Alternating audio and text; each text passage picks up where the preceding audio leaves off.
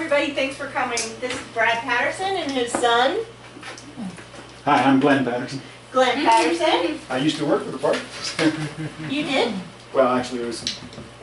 Oh, Glenn, this is all about your dad, that Brad. Go ahead, Jim. So, Brad worked for the federal government for 40 years, at least. And he worked for 4 different presidents: Eisenhower, Kennedy, Johnson, and Nixon. He was awarded some special award. The Arthur Fleming Award. Fleming Award as one of the 10 outstanding young men in federal service. They have now changed that to just federal employees and not young men. But they have changed. I went and looked. I was like, young men. I hope that has changed. And it has. It's now old men? No, you have to have under 15 years of service to get it and more than 3 in the career conditional. So you could get it. No, I'm just over 15. Oh. Yeah, but not in permanent. Oh, yeah. Anyways, go forward. Okay. We're interested in hearing about this. Why don't I start by asking each of you to give me your names, just around the table. Kelly Stamen, And Cultural what- Resources. Okay? Beryl Reinhardt, and I'm Kirsten's mother and visiting. She's visiting, but she wanted to come. So I'm Kirsten Harden, and I'm a facility manager here. All right. Ben Sanchez in the housing office. All right. Robert Cannon, I work maintenance on the other side. In historic preservation. Yes. Okay. Patrick McNulty, I work here in the buildings and utilities. Deb Fenninger, I'm the administrative officer. My son Glenn. Yeah. Mick Richards, I'm in the sign shop. Sherry Fedorchuk in Planning and Compliance. Well, it's a pleasure. If you don't mind, I'll just sit. I think I can do that. Yeah. Okay. Well, let me start with 1953. I joined the White House staff right around that time. Eisenhower took office as the first. Eisenhower took office in January *53, and he brought with him a new staff, obviously, as well as himself. And not very long after he was president, he wanted to take another look at his new White House staff. His week typically went, every Tuesday morning was legislative leaders, every Wednesday morning was press conference, every Thursday morning was National Security Council, every Friday morning was cabinet. And when you think of how many presidents have such a regular and precise schedule of their weekly appointments, Eisenhower particularly wanted to take a look at the Friday meetings, at the use of the cabinet. And so he asked another gentleman named Carter Burgess, and Carter asked me to help him redesign or reform this White House staff. And so we paid our attention to the cabinet. And we made some recommendations to the president about the Friday meetings. And different. We'd have, for instance, a written, when you think of it, no other president has had such an organized White House staff as Eisenhower's had. We had a written agenda for every Friday meeting. We had a cabinet papers distributed ahead of time by the cabinet. We had a cabinet secretariat at the White House, headed by a gentleman named Max Rabb, and Max asked me to help him as a deputy cabinet secretary. So that was my job at the White House under Eisenhower. And then we had the meetings every Friday morning. And right after the meetings, we had in each department a member of the cabinet, a cabinet assistant, sort of a senior assistant to him or her, who we could work with about cabinet matters in that department. And so every morning at 11:30, right after the cabinet met, we'd have a cabinet assistants, one from each department meet, and we would brief them what took place at the cabinet, who did what, particularly what the assignments were for next week, and what the decisions were for this week, an oral briefing. But right after that in the afternoon, I would write up a record of action of the president's decisions at the cabinet table. And I would often go and check with people in the cabinet to make sure I've got it right with what their role was. And that record of action would go to the president on Friday night, and he would okay it, come back on Monday with an okay. And that was the decision, the president's approval of my record of action. I'm happy to say he never made any changes. And then every month or so, Max and I would do a summary of what had taken place to meet the president's decisions, a action summary. So the president would know what had happened when he had asked for something in the cabinet, what people had done with it. So that was sort of the reform of the cabinet that we had for Eisenhower. And now, Mission 66. In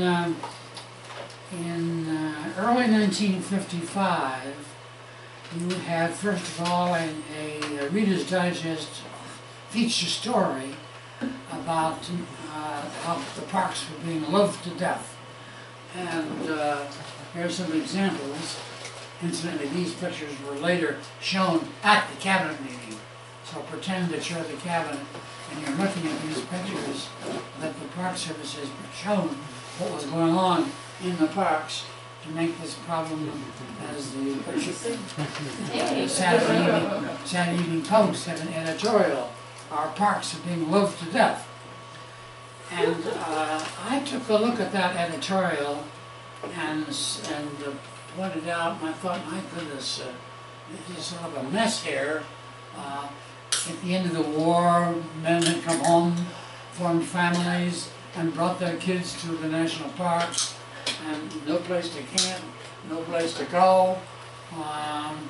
So this was really a very embarrassing thing for the Eisenhower administration. And I looked at this editorial, and I went to my boss, Max Rath. I said, Max, I think the cabinet ought to take a look at this. This is a major question affecting not just Interior, but other departments, and certainly something the president ought to pay attention to, since he would be there leading the cabinet as the chair of the cabinet meeting. And Rob said, that sounds like a good idea, let's go with it. Call up the cabinet assistant in the Department of the Interior, Doug McKay, his cabinet assistant, and tell him that we're thinking of putting this on the agenda. So I called the cabinet assistant, I'm sorry I forgot his name, and said, we're thinking of, have you seen this editorial in Saturday Evening Post or Reader's Digest?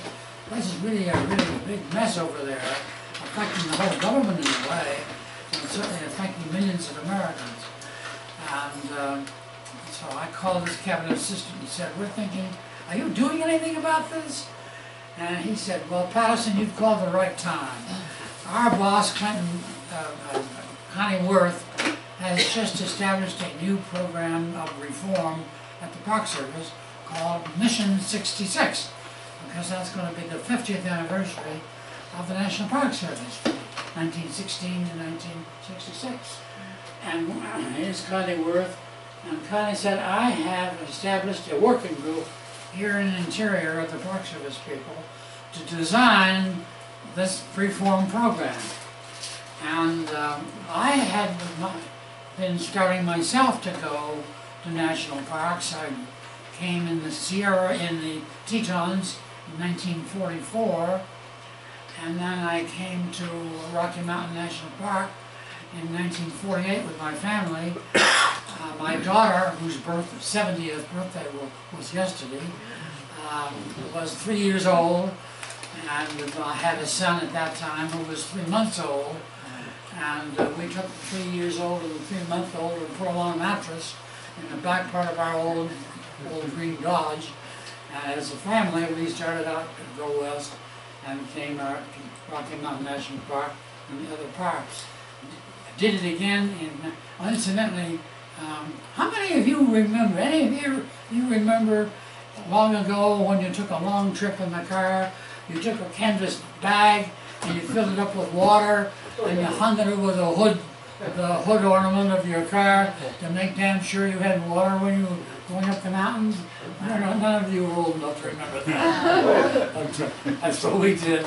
And then again in 52 and then again in 1955. So I'd already made 4 or 5 trips to the parks, and they invited me to come over to Interior and work with this team, Mission 66 team. And from my experience, and so we began to put something together. And so we said, okay, we're going to look at the cabinet agenda, and I think we've agreed we're going to put you on the cabinet agenda. And then they said, give us a year, because they had just sent out, the mission team had just sent out a memorandum of instruction to the directors of all the national parks. Maybe some of you remember this, asking them in 1955 to take a few months, maybe a full year if need be, and make recommendations for what their individual parks need to do to bring the park service up to date by 1 year, by 56. And they said, we expect the results of these memos to come into us. So give us a year, White House, and we'll be ready for a cabinet meeting with the results of these recommendations from each of the Park Service. Now, some of you may remember possibly how you started your work for that team. And so the first year then it was January of 1956, and our cabinet was January 27th, 1956. And here's the cabinet. Here's Sherman Adams, the Chief of Staff, Harold Stassen, Agriculture. Here's Eisenhower here, that's the President, Secretary of State, Postmaster General Summerfield, Budget Director back here, Arthur Fleming. Here's a group of persons, Deputy Chief of Staff. Here's Henry Cabot Lodge. Interesting. We would invite, Eisenhower would invite Henry Cabot Lodge, who was our ambassador to the UN, to come down from New York and join and be a member of the cabinet and give his views. And I'll mention in a minute one of the things he said. Here's Doug McKay, your Secretary of the Interior. And here's Richard Nixon. Here's Herb Brownell, the Attorney General, Secretary of Commerce, and Oviedo Hobby, the Secretary of Health, Education, and Welfare. And and what we did, we had these recommendations had come in to the Secretary of the Interior, and I worked with that group, with that team, to draft a cabinet paper summarizing the things we wanted to do. The big problem was the budget. They had been at the Bureau of the Budget, and they hadn't gotten anywhere. And now there's the Director of the Bureau of the Budget here. He's going to be listening to our presentation. And he had already nixed the program, right? He'd already said no to it, right? Yeah, that's right. He may have turned us down. So they said, we've got this program on Mission 66, and we're bringing now this working group. I came over to Interior because of my experience, considerable experience by that time, particularly in parks, and we drafted a cabinet paper on Mission 66. And we numbered the papers. That was cabinet paper number 43, 7 pages long, legal size, blue paper. That was our process with the cabinet. If it was something for their consideration, it was on blue paper, legal size. If it was done and completed and finished, it would be on white paper. So this was on blue paper. I was wondering, are any of you here historians? With the Park Service? She's kind of. Somewhere in the National Park Service, you have that blue paper of 1956. I just wrote it down. Seven pages, blue paper, legal size. It was distributed to the entire cabinet. That's what we ran the cabinet. We would distribute the agenda first to them, and you were on the agenda. And then we would have a paper with discussion and proposals on blue paper, and it would be held that way. So January 27th, 1956 was our cabinet meeting. One thing we did was, here's the windows of the cabinet room, we covered them. Pulled down all the shades, something that had never happened in cabinet before or since. And we had Howard Stagner particularly operating a machine, slide machine, and a movie projector. And some of those pictures you saw, we put them on slides and just spread them on a big screen up here so the entire cabinet could see these pictures. And some of them were a lot worse than the ones that I showed you there. And in fact, they were so bad, well, you can see how bad they were. It was almost a breathless a reaction by the members of the cabinet. Good God, are we that bad? We need that much help? And Connie Wirth and the secretary was saying, yes, we do, and here's what our recommendations are. The big problem was in January '56, just about then, the president had submitted his FY 1957 budget, and we were saying, in effect, in this paper and at this meeting, we've got to bust open the FY 1957 budget and increase it, change it. The president just sent it to Congress. And McKay said, I've got a memo to the Congress, Mr. President, a letter to the Congress asking you to change your budget, which you've just submitted, and put in a new 10-year budget projection, not just 57, but going all the way on to 66, for Mission 66. And guess who was listening to all it was the Director of the Bureau of the Budget. The President, in effect, began to ask questions. Some of the cabinet members, particularly Weeks of Commerce and Agriculture, were worried about how much money being spent. This was big millions of dollars that we were changing the budget. And Secretary of the Treasury particularly gave us a hard time on anything that would change the budget or spend more government money. And one particular comment was by Henry Cabot Lodge. I remember I took notes of these meetings, of course. Lodge was the United States representative to the United Nations. And so he was from New York. He'd come down for cabinet meetings, as I mentioned. And he said, you know, Mr. President, I find I have become embarrassed up at the UN when I meet the leaders, the ambassadors from other nations, and the leaders from other nations who come to the UN for meetings, that they are recognized and they're aware of these problems with the American national parks. And Lodge said, it embarrasses me to say this is where we are here in America in 1956. So I'm really in favor of it. So I mean, that kind of commentary, of course, was very helpful to McKay and to Connie Wirth, who made the presentations. And then the president said, okay, and we showed these pictures. And in effect, Eisenhower said at the end, I'm glad to know this, and I approve Mission 66. And the Bureau of the Budget Director had to hear the President say, I approve Mission 66, which of course was a very good time and place for the President to say that with the rest of the Cabinet and with him listening to the President's decision. My job then was to write up a memorandum, a record of decision, which was then printed up on the meeting, and President Eisenhower's decision. And that went into him on the next Monday, on Friday afternoon, and came back on the next Monday saying, this record, I approve the record.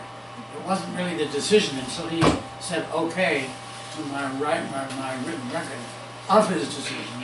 So then we knew it really was his decisions. And so now he said, I'll up the budget then, 57 budget, and we'll do what McKay has recommended. And then the secretary said, that's great, Mr. President, and he took up a copy of something in his hand and passed it down the table. Now, it was a final form of Eisenhower's memorandum to the Congress about Mission 66. And saying, I'm going to change the budget and I approve this program, and we'll do it. And he handed it down the table, and it landed up in front of Eisenhower's place at the table here. And he smiled and said, well, now I'll sign this thing. McKay said, I want you to sign it now. And I said, well, I'll sign it, but you know, I've got to look at it. And then McKay chuckled and said, well, Mr. President, before I came to Washington, in the cabinet and the government, I was a businessman. I sold Chevrolets. And in my Chevrolet shop, whenever an enterprising looking customer walked in, I signed a contract with him right there. So I'm passing this to you, Mr. President. You can sign right now. And the President chuckled and said, I understand, but I do want to look at it first. So Kevin thought I got a laugh out of that one. And,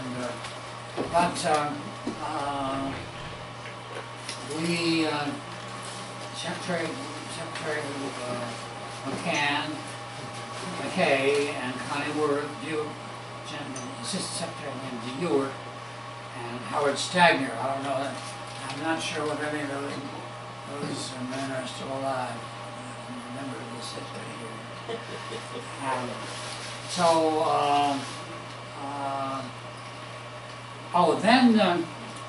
And as I say, they never, and have never since, have the cabinet done movies and pictures in a cabinet meeting. This is the only time that ever happened. And I don't think it's ever happened since. And so, this was, obviously, that gave a great deal of weight to McKay's recommendations for Mission 66 and the need for the improvements that he was recommending.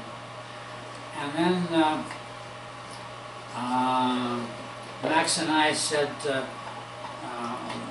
then the cabinet adjourned, and then we asked the cabinet assistants, these senior people, one in each department, to come to the White House. What they did they always did at 11:30 after each cabinet meeting.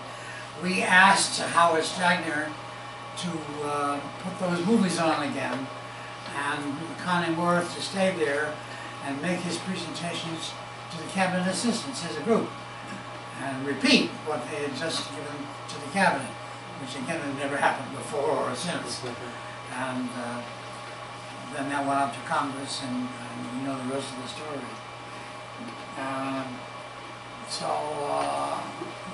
I'm proud to say, I'm honored to say that you have invited me here about this presentation. I'm proud to say what you've done ever since 1956. And I will bet, sitting here, that most of you are busy with, am I not right, Mission 100. Because that will be the 100th anniversary, Nick. And you probably will, if the White House asks you, you will say the same thing that Connie Wirth said to us. Give us a year. Because one more year, and then project will be, 100 will be on your shoulders, and you hope you'll be ready for it. Well, I wanted to give you this little background. What it shows, again, in conclusion, is the role of the White House staff. You see, he was an example of a cabinet officer who was ready to do something important. And I'll just pass this around. I've written 3 books about the White House. I'm going to rant at this later. But it shows that the government, the White House really has a central role in what might be considered details of what the government agencies do.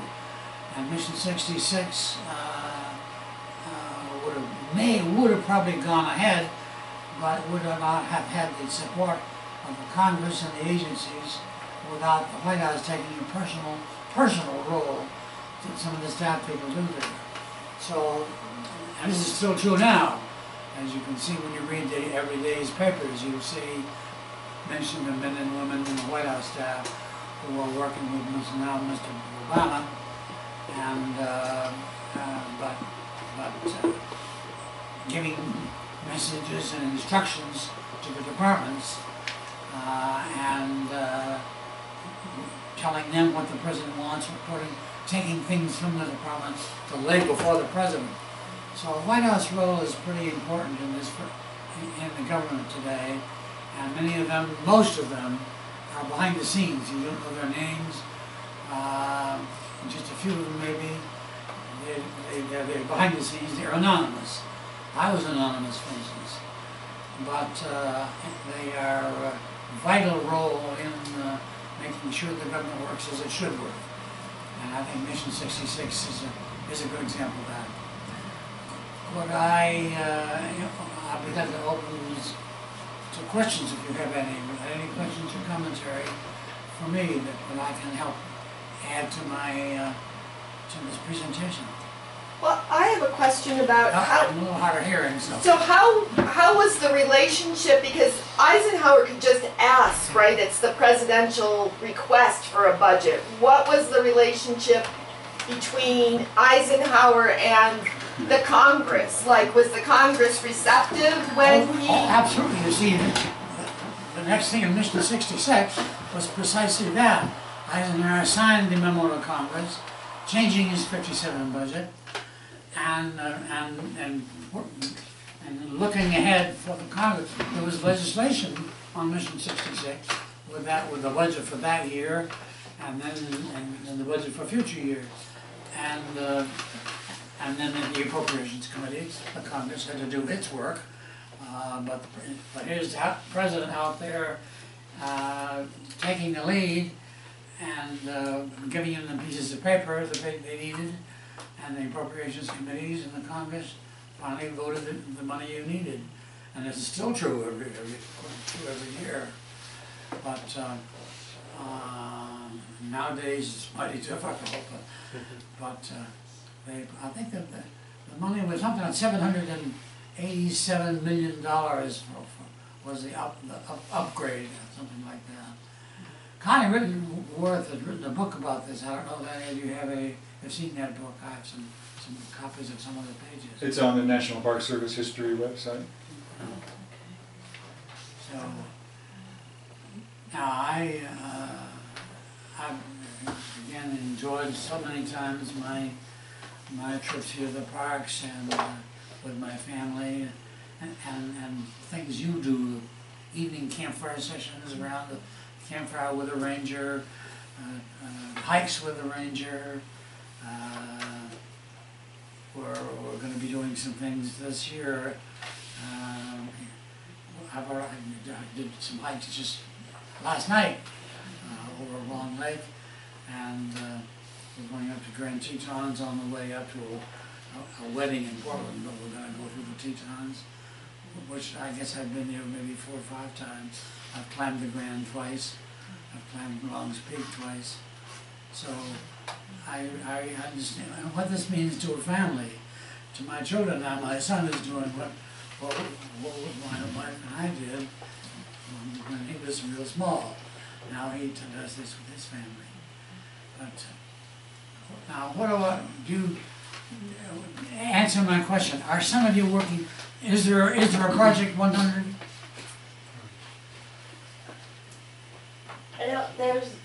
There are projects in a centennial.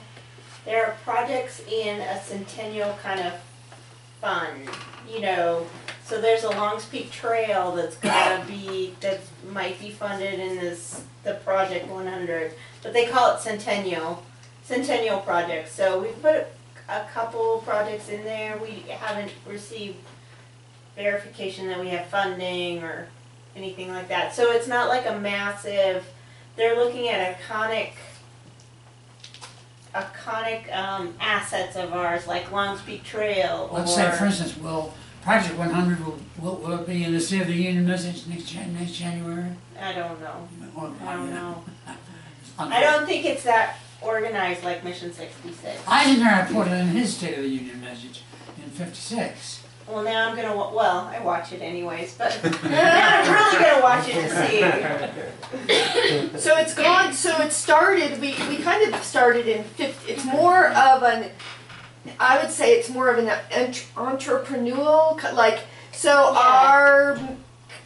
our centennial fund has to be matched. So it's not like, you know, in Mission 66, it was all government funds, here's this big pot of money. Well, now the politics and the fiscal climate has changed, and so I think We have to have a 50-50 match. we have to have, so they want to leverage I think the president or the Department of Interior to sell it, this is just my opinion, but to sell it to kind of Congress and everybody else, Sure. said, well, we're going to match everything. So if you give us, we got some in 15, and they're hoping to, I want to say we got 15 million, but I could be wrong, but a certain number of million in this year's budget that could be matched if you had a project and you had a donor that was willing to match you at least 50-50, You're then, talking about private individuals now? yes. That's Or interesting. friends groups. Friends Friends group. So that's how, and so then going next Yeah. year,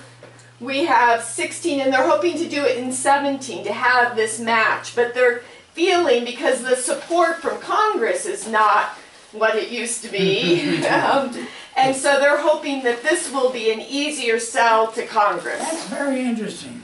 These are men and women, presumably, like me and others who have been in, as young people, been through the parks, as in their families now, they've grown up and they're actually donating private money to the park. Well, it's mostly through our, like for us, it's the Rocky Mountain Conservancy who's matching Long's Peak, Lily Lake, Long's Peak. and is one. then we're going to do the relief maps, new Yeah. relief maps for the visitor centers. They're going to match us 50%. So it's kind of That must be very satisfying, helpful. It makes you feel. Now, also, am I not right that members of Congress not only work in Washington, but they're from districts? And those districts include parks. Yeah. Am I not right? Some of those members of Congress often visit here, for instance, your Colorado people who come to Rocky Mountain Park? They were here last month. They were here. Okay. Yeah, they come. Well, that's the way it They've should be. seen it. yeah. But they see finished projects that look really nice. No, they don't see the other things. They see the done stuff. Now, most of you you are career people in the Park Service. Typically, how many of you are? How long have you been here?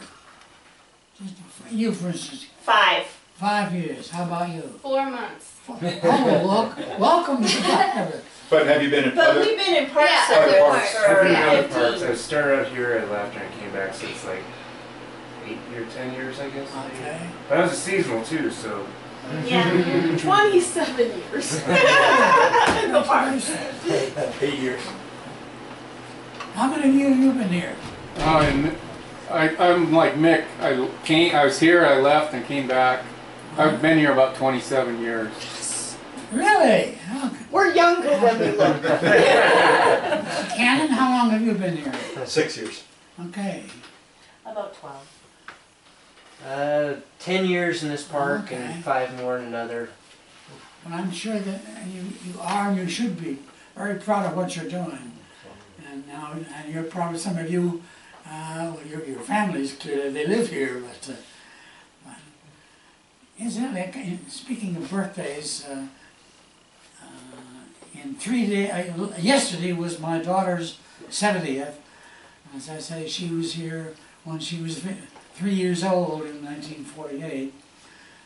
In 3 days, it'll be Glenn's 64th birthday. And in 4 months, it'll be my 94th. Wow. Well, I think it's very interesting because we don't see kind of, everybody has a little piece to play in like the big cog, and even at like on White House staff or even kind of at that high level, there are unsung heroes that, That's right. you know, kind of move things forward. So everybody you know, here kind of, you have to think about that to, you know, you just do your little part to get, hopefully, the bigger good done. Sometimes you don't remember that, but when you're going through all of the bureaucracy that we go through. Do you have a water problem here in Rocky Mountain Park? Water, like the amount of water that we have, Yeah. or the way that we distribute it. Of course, you had a flood a couple of weeks ago. And the flood, yeah, well, we have several water We have lots of water problems. We have enough water though. I'm looking at, I got those little patches on the mountains that Oh, yeah, are getting a little smaller. yeah, we have slides, we have trail damage, we mostly have fixed a lot of the roads. Still a few bridges out there, right? There's still a few bridges out, but we're working on the big ones, and we got a lot of the little ones taken care of last year, so Okay. we're working. Any other questions that I could, yes? How is the Civilian Conservation Corps involved in Mission 66? Did they come about the same time, or? No, Civilian Conservation Corps, of course, was begun by Roosevelt in the Depression years. But the wartime, in the wartime years, they disestablished it. They needed the men for the military. So CC&C disappeared in 40, 41, 42, something like that. And was never reestablished? That was it? No, I don't think so. But you have volunteers who go through them. Yeah. Am I right? AmeriCorps. AmeriCorps. Maybe Conservation Corps. YCC. How many volunteers do you have here at Rocky Mountain? We have 90 on the west side. How many? Oh, 90. On yeah, the west, just on the west? Just on the west side. I Yes. think we're number, You could probably double that at least. I think our park's number 2 or 3 in the volunteers throughout the Park Service. So it's thousands. Yeah, Thousands. Yeah, that's right. We couldn't run, you know, so the picture of Bear Lake looks about the same on most days, except the cars are newer and they're in color, not black and white. Yeah. But we couldn't run Bear Lake without the volunteers who help park the cars and manage the parking. Because you'd have people, you know, stopped waiting for a parking spot, and the nice volunteers make them move on and not wait. Yeah. Those So they nice volunteers. I'm impressed with Mission 66 in a way. They're still continuing it. What was it? Clinton or Carter, for instance, take Alaska for example. That was Carter, I think. He multiplied the parks in Alaska in tremendous change. And for that matter, just about a couple of weeks ago, President Obama initiated 2 new national monuments, which is in some way a step toward a park. But the president's ability to do that, Yep. and Nixon did a lot of that too, didn't he? so you're still going ahead with it. Yeah. Nixon was big into that. Connie Wirth, I know, I remember when I was at the White House too, Connie Wirth was particularly interested in seashore parks. That was something new for him. Now there's some motion toward urban parks Yep. Big. as part of the National Park Service. So you notice the motions of Mission 66 are still in being. They're going ahead. Well, again, any other questions? I want to say Thank you so much for coming. Yeah, thank you. glad to be here. And Very good. I have so much memories now with my wife died 4 years ago. But so many memories of the parks and what we saw here. And we took that raft trip down the Snake River and all kinds of what we did together as a family. So I still feel a debt in my life now to what you and your predecessors did and what your successors are going to be doing. Thank you. Thank you. Very glad to be here.